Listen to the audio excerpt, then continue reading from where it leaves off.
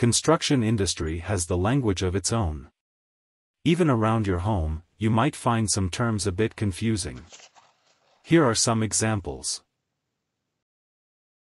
Joists support the floor, while a girder is a beam that joists are attached to perpendicularly.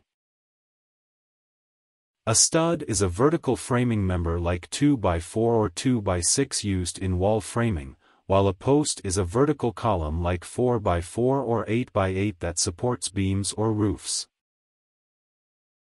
A header is used to support the weight of a load-bearing wall, while a sill is used to support a window frame.